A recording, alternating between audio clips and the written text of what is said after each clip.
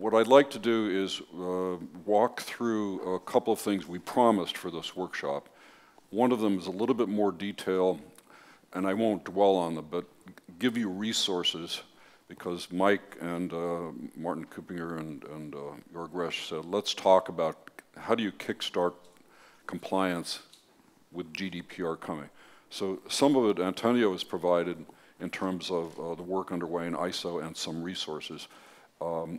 I have a list that Gail Magnuson developed. I'll walk through, and it'll be available in the slides that you'll be able to download so you can access these resources. The reason we provide it this way is because I don't believe any of us think there's one solution to delivering privacy. I think many organizations will make a conscious decision to comply in a, I won't say superficial manner. They'll do the letter of the law, and they're willing to accept residual risk in terms of potential fines, or residual risk in terms of reputational problems and so on. Don talked about brand. They'll take those risks because it's such a complex animal to deal with. What we're coming at it in OASIS, and many of our colleagues in the standards bodies, I think from an engineering perspective, is if you wish to really implement privacy, there are ways to begin doing it.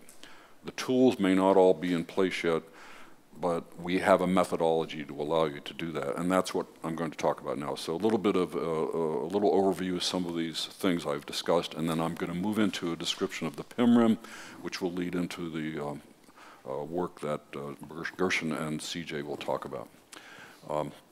We do believe that we've been using Stone Age tools. I think if you look at the history of system security for the last 25 or 30 years, and moving from mainframe security and so on, physical security, data centers, and now you're moving into cybersecurity. It's been an evolution of risk management, an evolution of threats, an evolution of vulnerabilities. And the world we're moving into with IoT, smart devices of all types. I just bought an electric car and, in the US, and one of the things that the car dealer asked me to do was immediately agree to have the data sent to my insurance company from the vehicle so that they could monitor the vehicle's performance. And I said, no. But how do I know that it's not happening anyway? You see what I'm saying? There's no management control on my end of that. So, but yet this is happening. If you buy any electric vehicle, a lot of data is being gathered and collected, and where is it being sent? So we're moving into a new age of capability, but also we're moving into an age where we don't necessarily have the ability to manage the flows of personal information and some of the risks around that. So we think that there's a need for a privacy engineering discipline and a privacy engineer. You can move from the policy level, but at some point you have to deliver it. Now, some companies may decide they don't care to know all these dirty details, and they're quite willing to have their cloud provider assure them that the privacy of the data subject is being addressed. I'm not sure the GDPR really allows that, but some will make that decision. We're moving in the other direction. It's not going to be easy, but we think it should be possible to do. We use the ISO IEC 15288. It's a definition of a system. It's a collection or combination of interacting elements organized to achieve one or more stated purposes. This was our core baseline, which said we're dealing with systems, and they're complex. They include regulatory policies, business policies, laws, business technical implementations, networked data flows, etc. You add on security controls, you add on other types of controls, and you have to audit and monitor and so on. So it's kind of complex. And we take the approach that you must build it in functionally into your systems if you're going to achieve privacy delivery. And this has been a long-standing mantra of the security community. You build it in, you don't bolt it on. If you remember the things we've talked about for the last 15, 20 years, you must build system security into your systems and applications, and it's the same thing with privacy. I mistakenly alluded to this earlier, but I was surprised that NIST, they have an SP 800-160 System Security Engineering Considerations for a Multidisciplinary Approach in the Engineering of Trustworthy secure systems. And it's a project mission statement, and it's to begin building a discipline for system security engineering. And in my mind, I had always thought, well, we had such a discipline. But I think what they're after, which is really interesting and very important, is to create a kind of an environment, a disciplinary environment, a set of practices, and a whole engineering discipline which pulls together all the components we think of system security today. And it becomes training programs, a discipline for study, demonstration of principles, concepts, and activities, and so on. And I think what we're arguing for a little bit is the same approach to data protection, privacy engineering discipline, which takes some of these same concepts but applies it to data privacy. So a disciplined approach from beginning to end, oversight of details, perhaps automated tools to help you manage the complexity of your privacy implementations and functionality. A key feature of this approach would be subject matter experts, their disciplines and their tools. Because you can have, as I said in my earlier overview, a privacy engineer at a very abstract, high level who can bring together all the necessary disciplines to deliver functional privacy in a complex system, or even a simple system for that matter, but cannot necessarily do that without many of the disciplines. A very good example, would be the controls that are associated with data quality might be the purview of a DBA, someone who's expert in, let's say, an Oracle DBMS or another company's data management system, or somebody who does coding and can build reliable and trusted code to address privacy requirements that are not necessarily security requirements. So these disciplines may not be in the kit bag of the high-level privacy engineer for an enterprise or consultancy, but that engineer would turn to these subsidiary disciplines to make sure the code is correctly written, it performs properly, and that, I think Antonio was alluding to this, that you've taken your requirements and taken them to the appropriate level of the supplier, the consultancy, or the cloud provider, and make sure they understand them and can build them into their systems. So we're looking at this sort of community effort, starting with the regulators and the regulations, moving to the privacy officer, et cetera, right down to the level of detail. And this is where the privacy engineer can help orchestrate the collection of these stakeholders and these practitioners to bring together a workable, compliant, effective, and trustworthy privacy system. So there's an integration role for the privacy engineer, the necessity to capture detail, the ability to update. This iterative process that Antonio talked about is really key, because whether you're trying to talk about a traditional software development environment, the old, the waterfall, or a very structured engineering environment, and now you're into agile and user stories and meetings, whatever methodology you use, you will be updating and changing, because you don't have the static, traditional approach anymore. Things are very dynamic, and things are changing very quickly. So you must be able to update, iterate, check, and in today's environment, we may even change cloud providers. You have to be able to assess whether or not the functionality is being delivered, and this is another role for the engineer. Demonstration of how mechanisms meet control requirements. As I read the GDPR, buried in one of the articles is a statement that there's got to be demonstration that the system, as I read the article, I'm not the legal expert, so I can't remember which one, but I have my copy here so I can turn to it later, but the systems have to execute. You can say that they're compliant, you can certify that your organization meets these requirements, but are the systems properly executed? So there's an accountability role and the knowledge of standards, the last standards assist in reducing risks. And to the degree to which you can turn to standards and get them adopted widely so that your suppliers and the technology products you're using integrate to them, that's very important. And that's another potential value of having a privacy engineering discipline. It moves you out of the Stone Age world into a new world. I wanted to give you a very quick overview. Thank Gail Magnuson and our committee who did a survey, and it's online.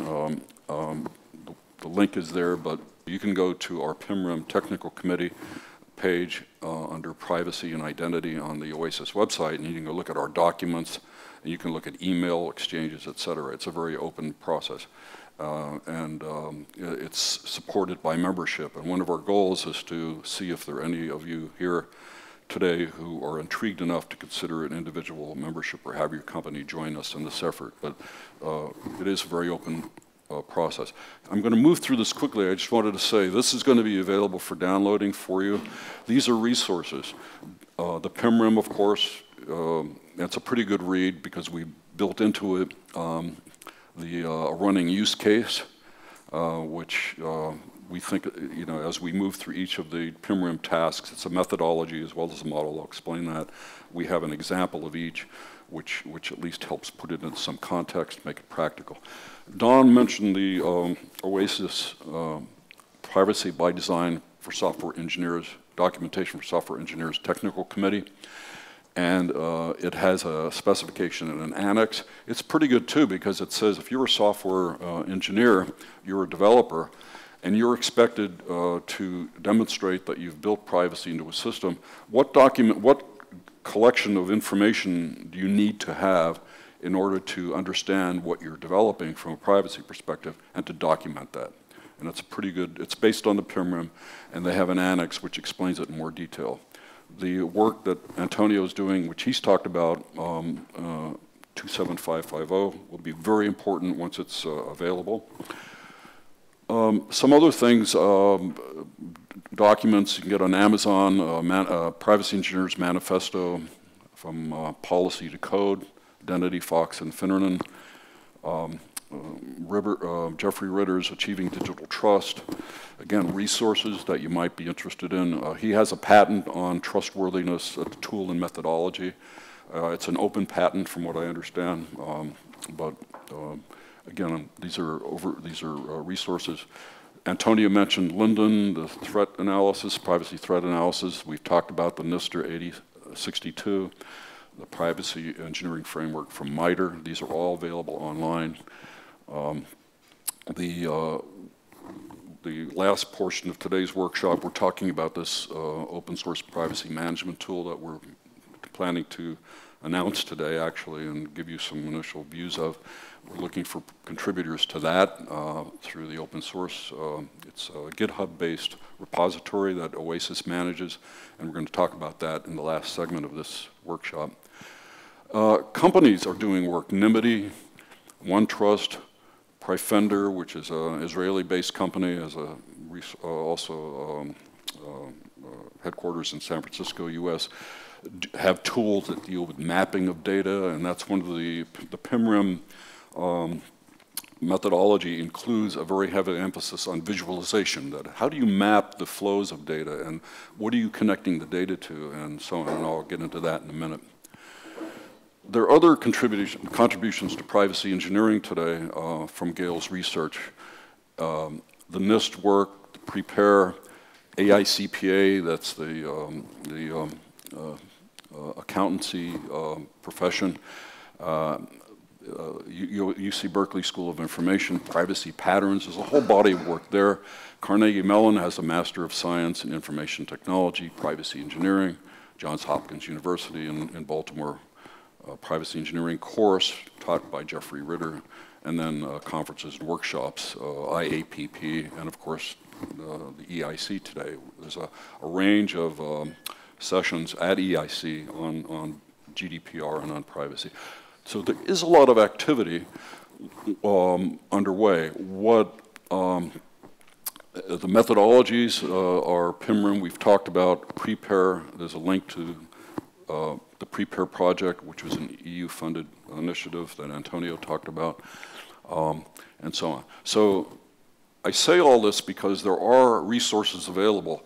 One of our goals in the PMRM, in the OASIS work, is the recognition that you cannot deliver privacy simply by fiat. You have to use your community of experts and technical standards and so on, and you've got to put it together.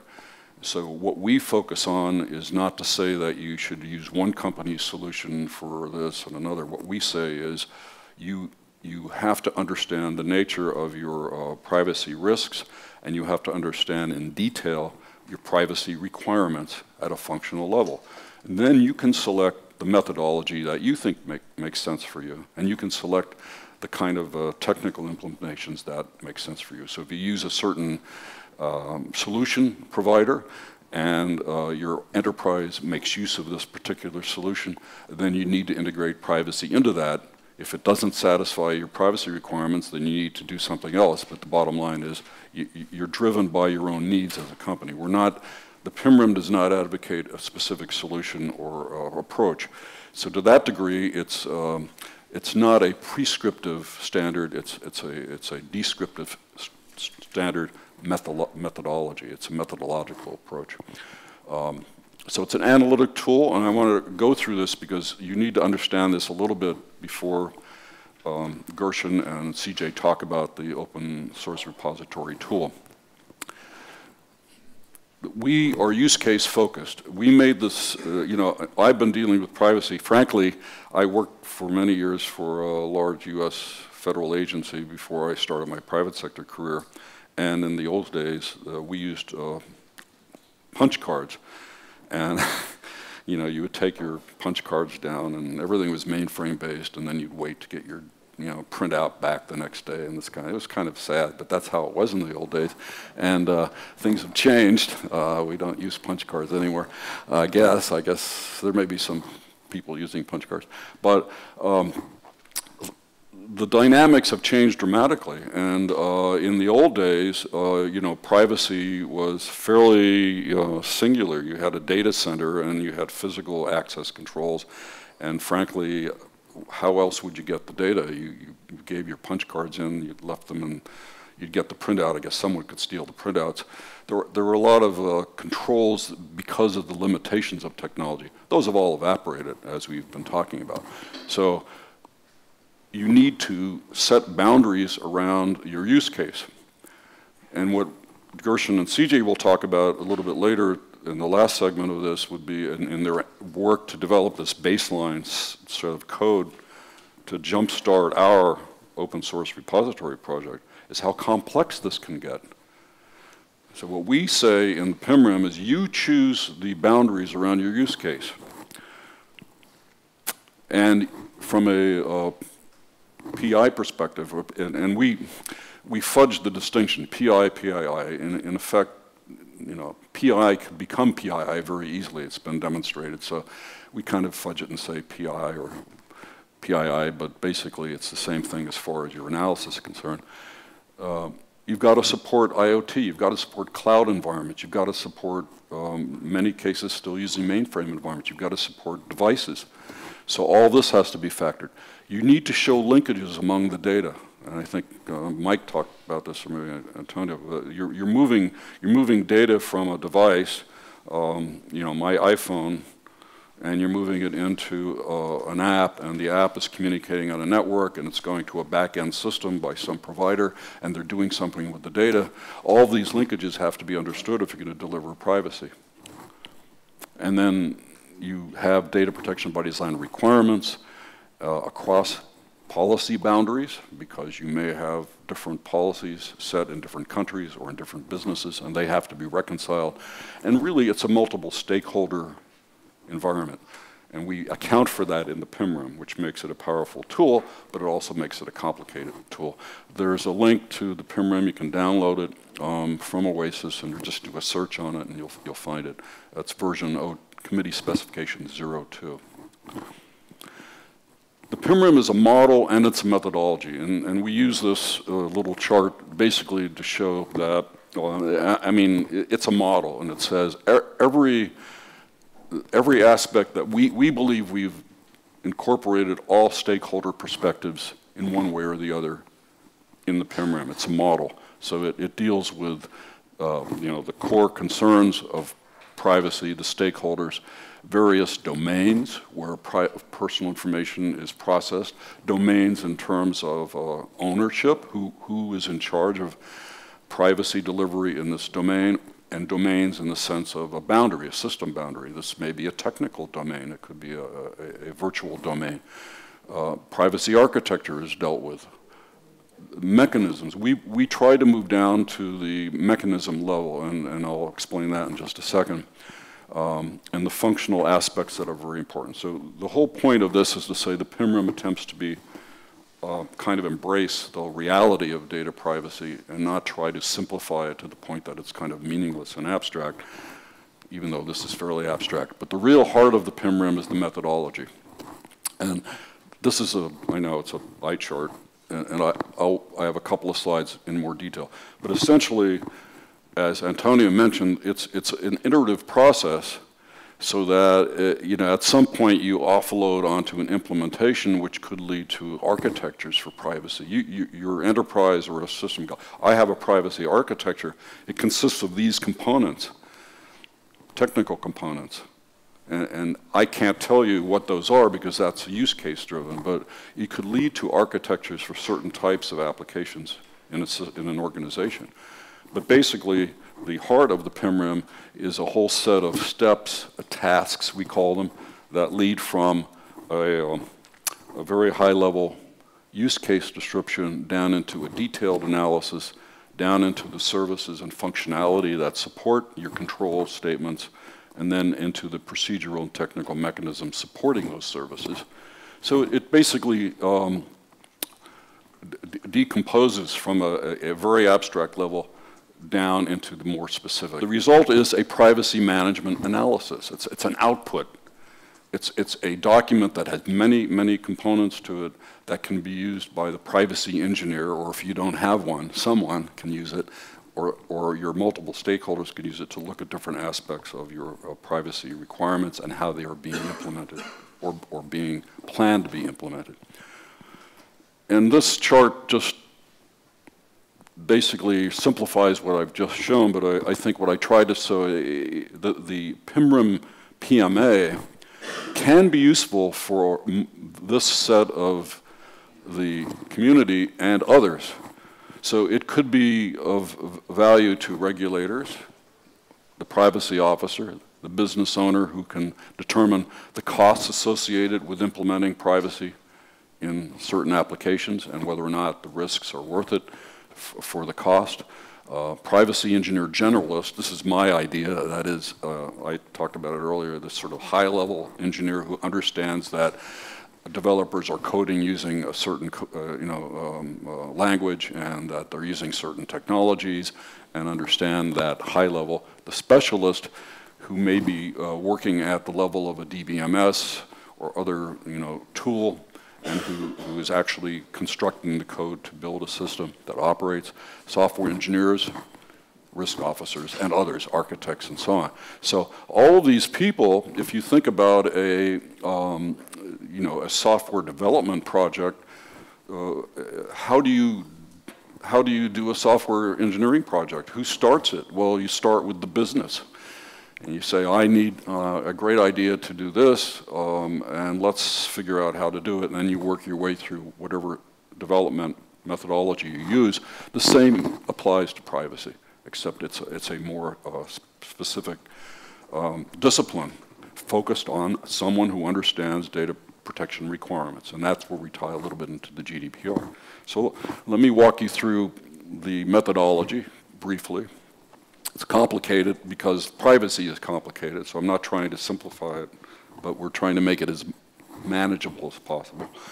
So basically, this idea is mine. Again, it's not PMRM's, but I see privacy engineering generalists generally having very strong roles in these aspects of our PMRM methodology. The PMRM, and we could have a whole seminar on the PMRM.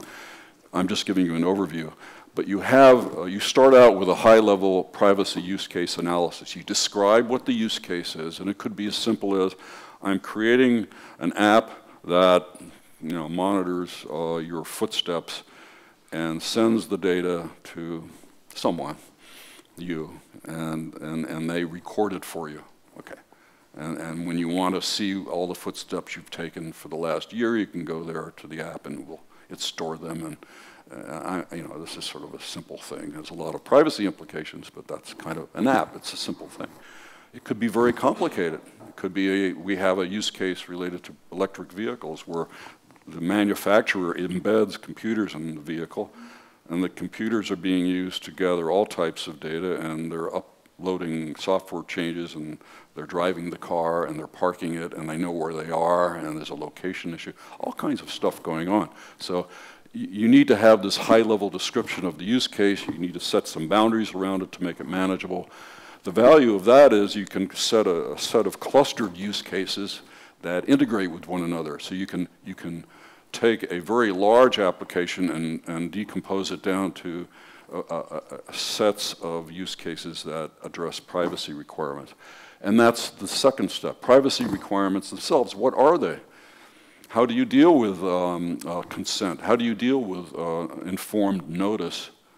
How do you deal with the right to erasure? How do you deal with withdrawal of consent, for example? These are all things that are going to be articulated in terms of requirements. You do impact and other assessments and so on. So that's a high level. That feeds the next step, a very detailed use case analysis, where now you need to understand the domains and owners. So who are we dealing with? Well, we're dealing with the device, we're dealing with the user, and we're dealing with the app provider. We may be dealing with others in the use case. So they're all different domains and they have different owners. A little bit into the GDPR concept of multiple controllers. The GDPR understands that you may have multiple controllers and they may have multiple processors. So you get into that. Risks, responsibilities, data flows and touch points, a very big deal. You need to know where the data are, what they are, and where they're going, and what's happening to them. So we have these concept of touch points and data flows. Systems and subsystems. What is processing the data? What systems are involved in it? That's part of this detailed analysis. Actors, who is acting on it, et cetera. Then you move into the PI. Okay, we have some new novel concepts we felt. I'll give you an example. In a use case, you may have incoming PI. Let's say let's say you're an online service provider, and I log in and I create an account, and I want your services, and I give you. That's incoming PI in this use case. You may have internally generated PI. An example would be, I have an iPhone, and it's storing location information, and I turned it on. This is generating location information based on location, and it's generating internally. And then it's outgoing. It may send that internally generated. It's a combination of me, the device, it's a combination of location and the app, and some maybe other factors, the time, and then it's sending that PI to another domain. That is called outgoing. And then you can have multiple systems where all of these flows are being documented. That's why we have system N, system 1, system N, et cetera. So we try to account for the reality today that this isn't a static, you know, I'm dealing with one company and I'm dealing with one set of data and it's all very clean. It's not clean at all. Now you get to specialists a little bit more. That's a little bit fudgy here, but I was trying to make a point, I couldn't figure out how to get arrows right, so I did what I could, but you'll get the idea. You then have operational privacy control requirements, and we have another novel approach in the PMRM. We say, you inherit certain requirements. It could be inherited because they're mandated by regulation, or you may be building an application that the policies have been set by another application that's feeding it. In other words, I'm getting data from the phone, I'm running something in the cloud, I may inherit those control requirements. My business may say to you, Mr. Cloud Provider or App Provider, you will do this. That's inherited. Internal requirements would be requirements that are built for that specific application, for that specific system. And exported would be requirements that you push to other entities who are involved in this use case. Remember, it's all use case based. So we try to account for that because they will flow very much, not necessarily with the data, but they have to flow to the others participating as processors or co-controllers or multiple subsidiary processors. Those have to flow. Otherwise, you cannot guarantee you're going to deliver the privacy that you've required. So that's why we've accounted for that. Antonio mentioned we have a set of services, and I'll explain those in a second, but what we've tried to do is categorize the functionality with a label. So agreement, for example, would encompass a notice, a consent. It might also encompass some other factors associated with documentation of that agreement, et cetera. So we have working definitions of it. Usage, we felt, was a unique one. Usage is a property, it's a service, it's a functional set of functionality that basically will ensure that your controls operate as data moves through your use case. So if I send data to the app provider or the cloud, functionality there will be enforcing my rules. That is a set of functionality we call usage. It's basically a way to categorize the functionality, et cetera. Validation, dealing with the quality of the data. Certification is interesting. Certification we've built into it. It's a certification of the capability of the use case domain participants to enforce and deliver the functionality. So it's a way of saying, okay, I'm sending it to cloud provider B. Cloud provider B incorporates this control functionality, and so I can trust cloud provider B. How you do that, remember, in the PMRM is entirely up to you. You know, whether you do that by contract or you do that functionally, it has to be provided if it's part of your use case. So we deal with that. The enforcement is audit plus security is obvious. That's the good old-fashioned, you know what, security. Interaction is interesting because interaction is a service bundle of functionality that would deal with an interface, system-to-system interface, or it could be user data subject to system or data subject to application interface. How do you interface? This is a very applicable, we talked about consent, and we wanted to focus on consent at this workshop. That's very applicable to consent. How do you interface with the data subject in a smart city application to obtain consent? Is it through a device? Is it through a web? If it's through, if it's through a web interaction, then how do you provide the consent functionality in that web environment versus your smartphone environment? I mean, the interaction is very important, not very well talked about, set of functionality. And finally, individual access. Access gets into the requirement in the GDPR and elsewhere that an individual has the right to review their data that's being held and amended and object to it and so on and so forth. So then the PMRM moves you from that level of abstraction down to, and remember it's iterative, so you could actually start at a functional level and move back to that to say, do I have an agreement service? How do I manage agreement? The technical and process functionality is the next step. You're very specific about what functionality you're providing. This is why it gets so complicated. And then your risk assessment associated with your decisions on implementation.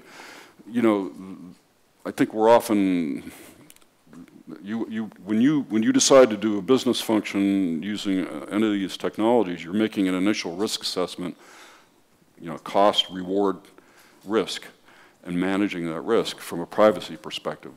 Focus on that.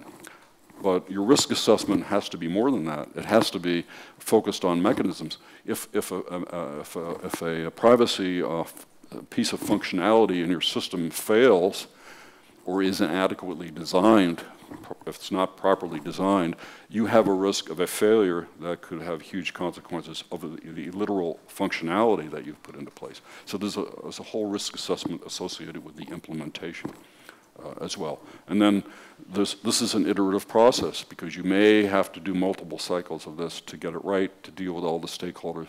Almost in a rapid development environment, you got, you know, the privacy officer says, I don't understand the technology you're giving me, and the privacy engineer would say, well, let me explain. This is what they're doing. The services we've talked about, core agreement usage, assurance services, the validation, certification, security enforcement, and the presentation and lifecycle services, interaction and access. Again, these are abstract bundles of functionality. It's an enabler. It's an important way to establish communications and designing and engineering a solution, but you know, they're not like you know, normative in the sense of, you could come up with others, I'm sure, but you know, you get the idea. So how do you move from principles to technical solutions? Mike has talked about this. You've got a lot of issues in the GDPR. I've highlighted in bold, you know, accuracy, storage, limitation, integrity, confidentiality, accountability, et cetera. Article 7 talks about consent. We wanted to focus on consent at the workshop as an example, because it's complicated, and it's not often, well, it's certainly not done well at all today if you're concerned about privacy. So demonstrate that the data subject has consented. Present the request in a manner which is clearly distinguishable. We're getting into, if you think about the PMRM services I've talked about, we're already hitting some of those services. Data subjects have the right to withdraw. Well, how do you give the data subject the right to withdraw unless you know who they are, which means you need to identify them? Now you're dealing with security. And when assessing whether consent is freely given, account should be taken whether, among other things, the performance of a contract is conditional on consent to the processing of data that is not necessary for performance of that contract. Well, now you're back at a higher level set of assessments related to your design of the system. In other words, you're now at more of an abstract legal level vis-a-vis a absolutely functional level. So we talked, I think, Antonio, or maybe it was Mike, talked about the ICO, the information officer from the UK. They have very good guidance, and they have guidance on consent. So one of the things we want to say at the workshop, consent is a hot topic. It's an interesting use case example, and it's something that you should look at. Think of if you're running a business and you're getting consent from your customers, or you're running an agency, a government agency, getting your citizens to provide consent, are you following this set of guidelines? This is sort of a high-level set of very valuable, but from a privacy engineering point of view, at what levels in a system is consent implemented? And what functionality makes it happen? And that's where we are trying to address, using the PMRM, data privacy. Give you a tool, a methodology, so you can kind of dissect this and make some sense out of it, get your stakeholders together. So we have a table in the PMRM, which is not easy to read, but this is a definition of each of the services, which is in the center here. And I've highlighted in red the primary services, just off the top of my head, in terms of a simple use case that are invoked if you have a consent requirement in an application. Doesn't mean that the others not in red are not important, validation, so on, but you need to deal with agreement, which talks about permissions and rules. It's a negotiation, establish new permissions. This gets into the affirmative consent process. Certification, certifying that the credentials are in place so that systems components are compatible and can deliver the privacy. Enforcement, it's monitoring and audit. Security, obviously, because you're dealing with consent, you need to know who they are, I'm assuming, or you want to track consent, so you have to give them the ability to withdraw. Interaction, which is that interface I talked about, and individual access. So the service functionality is at a fairly, bundles of functionality at a fairly high level. Consent would imply that you addressed all of these, provided all of this functionality and services.